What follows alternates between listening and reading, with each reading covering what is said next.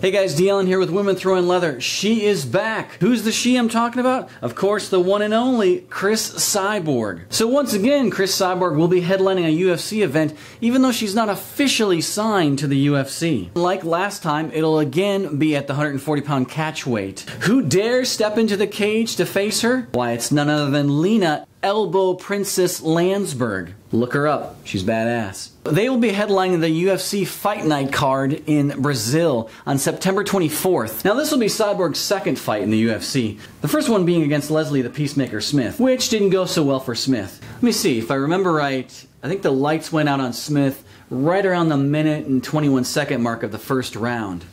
And it wasn't because she didn't pay her light bill. And with that win, that brought Cyborg's record to 16-1.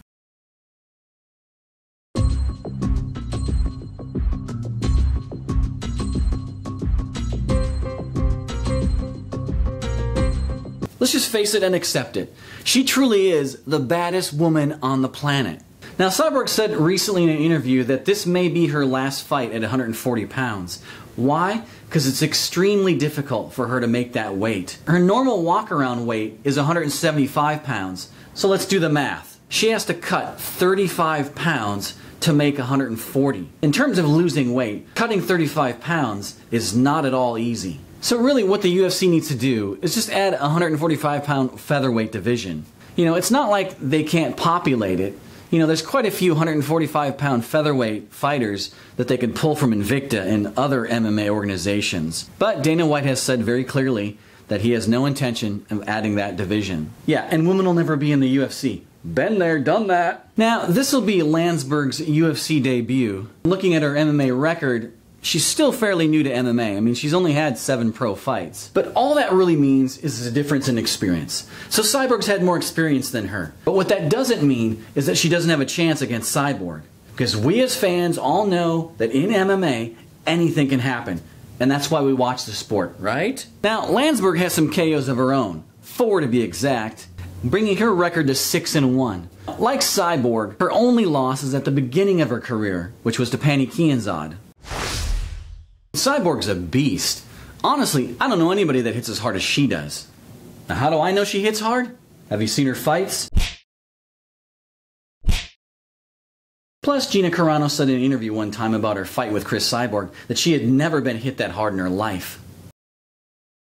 Now, what Cyborg brings to her fighting style is some basically brute force. She's got some devastating tools, one being strength. Both physically and mentally. She is ridiculously strong, and she has this ability to basically walk through the punches of her opponents and not be fazed. And it's easy for her to overpower her opponents because of her strength. Now, on the mental side, she has tremendous heart and phenomenal confidence, and rightfully justified.